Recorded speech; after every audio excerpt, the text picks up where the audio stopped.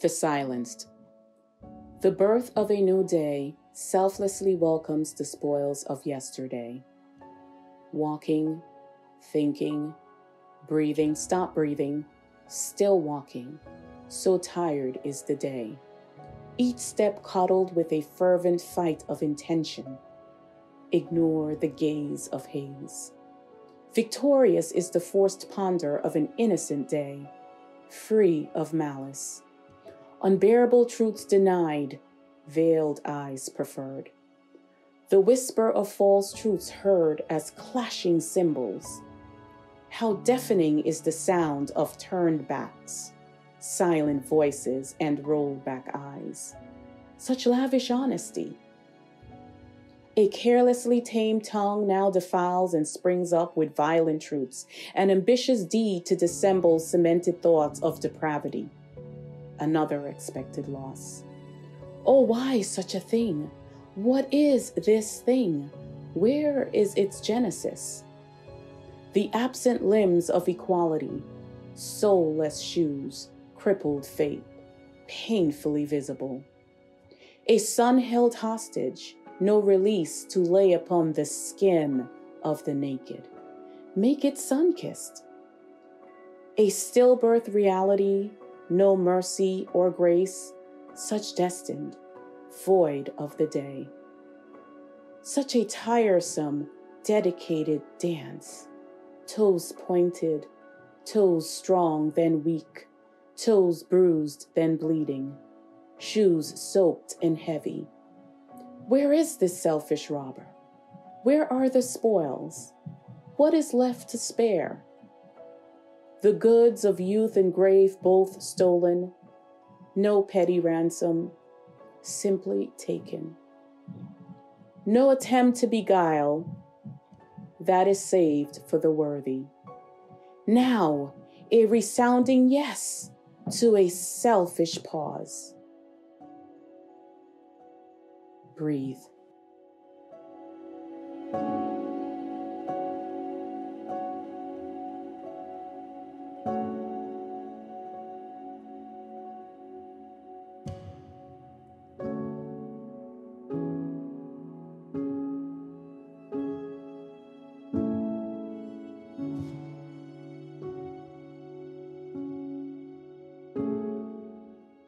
The click of a lighter, candles burning, wax covers the foot of a statue of St. Michael.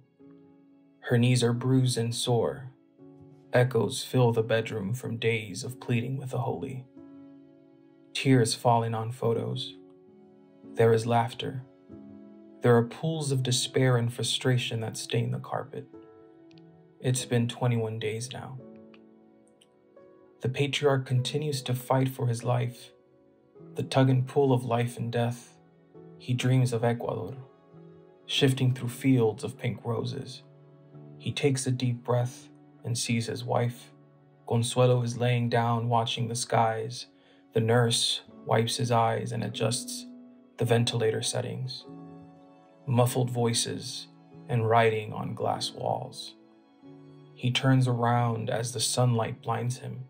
Squinting for a moment, he glances. Are you calling me, daughter? Eres tú, mi chiquita? Is that you, my little one?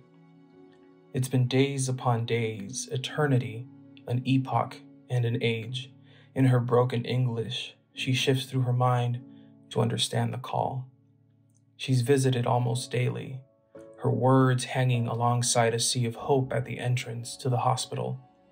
She trembles, silent as she arrives, barely letting out a whisper, her brothers holding her upright. Her eyes meet my eyes, desperate for respite, desperate to be seen and understood. I clear them to enter as they somberly walk to the place where time has stopped, where a history has come to an end, where a storybook has been closed. The air is thick from the souls departing. The air is thick with fog that follows death as she arrives draped in the feathers of the condor, as she enters once again to claim another body. It's been 21 days.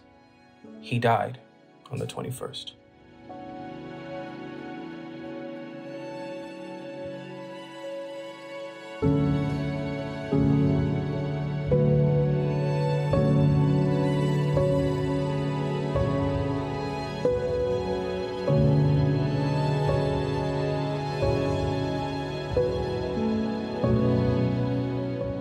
One of my favorite video games begins with the line, "War never changes," and I believe it to be true.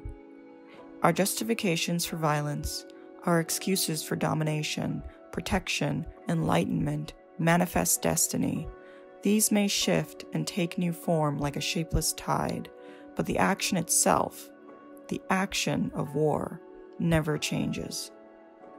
It is the simultaneous murder and suicide of a lamb. And the soldiers that fight in a war are not the only ones who know this truth. Ask the mothers, the daughters, the wives. Ask the best friends who look into their friends' eyes and see the novel wounds where an innocent soul used to lie. I do not think you have to be a soldier to go to war. I think a war is taking place in our neighborhoods, our hospitals, our homes. Insidious terminologies snake their way like vines into our mouths and into our minds. Front lines, body count, hero. We are all in the ethos of a soldier in the trenches, but the enemy is invisible, and in truth could reside in any one of our teammates, our loved ones, ourselves. War does not change, but it does change you. And in the throes of my own mortal combat, I offer a stratagem to combat this.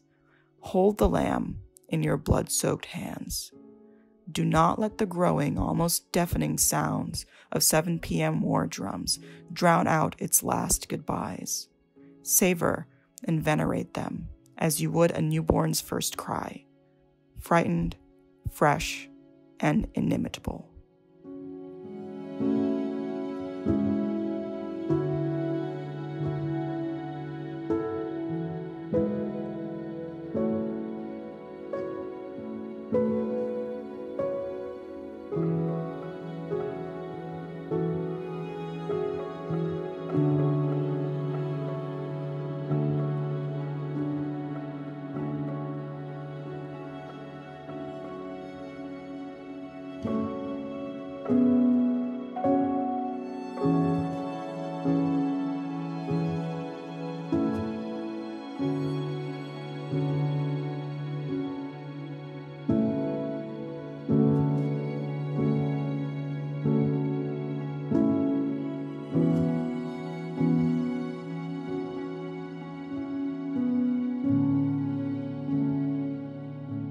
When will the sun rise again? My glasses are fogging. Is my mask on right? I fight the urge to stick my gloves up under my shield and adjust it. I'm already in the room with my patient as she coughs so hard her entire body shrivels inward as if to cushion the blow to her lungs. She looks so fragile, the opposite of the patients I typically see on the maternity unit, just one floor above us. 2 rooms over, a loved one has been given special permission to come say goodbye. I'm not in the ICU, but my patients with DNR orders are dying. Normally, I see some of the first breaths a person takes after they enter this world, and now I'm witnessing some of the last. My patient tells me she's nervous, but she didn't have to. I can see it in her eyes. This is our new reality, her and I. We're experiencing this pandemic together. It feels like a formidable bond. When she's cold, I add blankets to her thin, fragile body.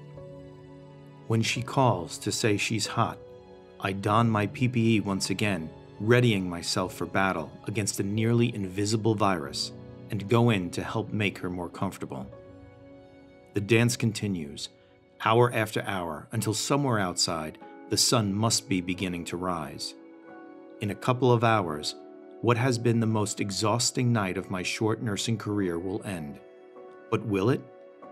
The sun might be out, but is the night over? When will this darkness finally pass?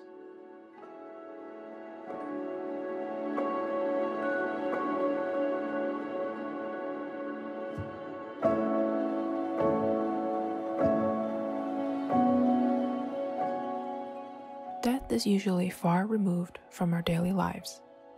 We don't talk about it, think about it, or entertain the possibility that it may happen to us. Of course, ordinarily, we simply may be too busy to dedicate time and energy to such an exhausting topic. Lately, though, we don't have a choice. Death is everywhere. Headlines put the glaring truth front and center. Thousands are dying of COVID-19. Death, it seems, has touched almost everyone and everything. Obituaries include entire families, morgues are overflowing, and every normal thing, including buying toilet paper, has been impacted by the possibility that death is much closer than ever before in our lifetimes. In our current crisis, and as the death toll looms, we find ourselves again looking for a guide. Scientific literature about treatments, all of it hastily and hopefully published, has exploded in an attempt to create one. Millions of meditation apps and gurus have sprung up overnight. Churches are virtually overflowing. People are searching everywhere, looking inward, outward, and all around for peace. What if this is the key to our modern ours?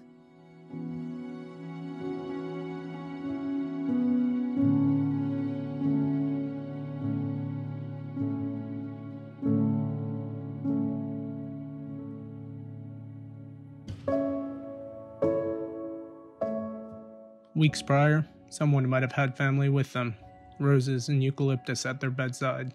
Maybe their child or sibling or parent would have held their hand, someone to let them know they were not alone. I guess, in truth, everyone dies alone. The nurse called the family, then we started back to provide post-mortem care. On the way, the nurse responded to another, "Yeah, hold on, my patient expired."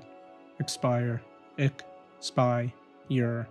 Verb, cease to be valid, come to an end, die. Only I could not help but think about an expiration date on food, meaning, colloquially, no longer good. Sheets tossed into the soiled linens bag, there lied a body before me. 70 years old, diabetes mellitus. There was a recent below-the-knee amputation of the left leg. No phantom waiting here. I watched my hand stretch out and close the eyes. Passive. My purple nitrile fingers lifted the chin to close the mouth. Neither breath nor air now. I helped immobile patients before, but what if I felt a cadaveric spasm?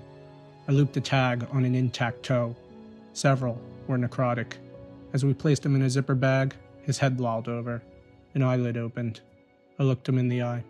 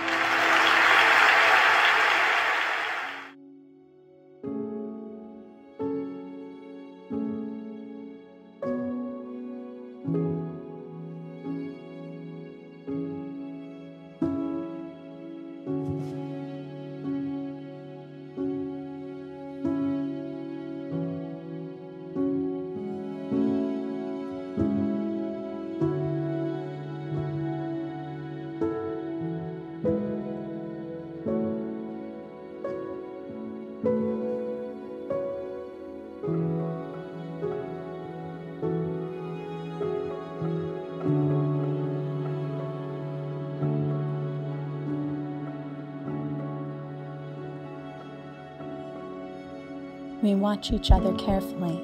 With X-ray vision, we scan for the signs. Do you have the mark upon you? Will you be one of the hordes foaming at the mouth? Are you my downfall? Social distancing belies the intent.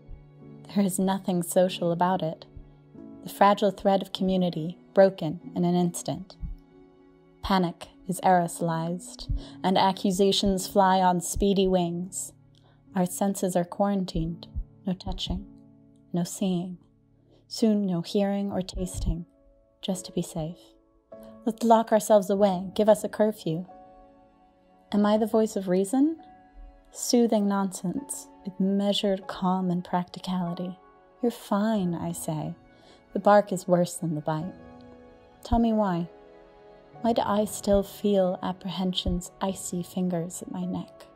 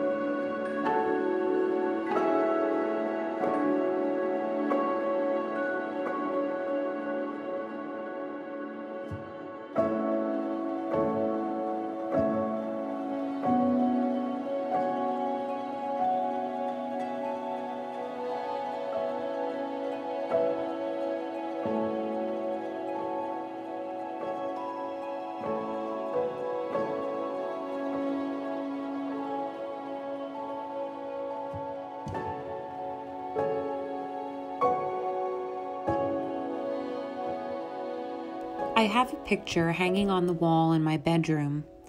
It says, "There is sunshine in my soul today." Each morning that I wake up early to a bright, sunshiny day, I am filled with instant joy. It's the little things, they say, after all, that bring the most joy. The sound of the birds chirping. My new wind chime that my mom gave me for Easter making beautiful music outside my window when the wind wisps around. A drive to or from work with the windows down, sunroof open, and a good song on the radio that I can sing to. I can ask for no greater small joy during these times. A glimpse back to normalcy, if only for a moment of life before COVID-19. I've been seeing a lot of posts about rainbows. Children coloring rainbows on sidewalks of hospitals or in their own driveways with sidewalk chalk, or seeing them taping pictures in their windows or on their front doors when I go for a run in my neighborhood. Interestingly enough, the passage that I read when I was fit tested for my N95 mask was about rainbows. The man explained to me that this passage was chosen because its text allows the mouth to move, mostly always possible. I've also read that this passage is used in speech therapy. This type of test ensures that no dangerous disease particles enter through the mask when speaking and that the mask fits properly. I am thinking now that this is a sign. A rainbow after a rainstorm.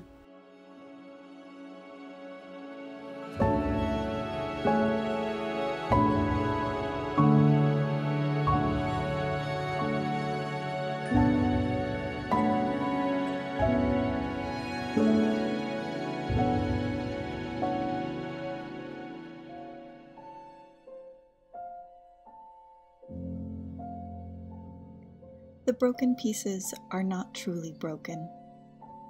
Like a canyon cut by flowing waters, I am crafted. By experiences, reactions, choices, and feelings. The grooves and notches can be painful, give unwanted texture. Closeness in time, in space, magnifies these. But when I climb to the rim, I see my fullness.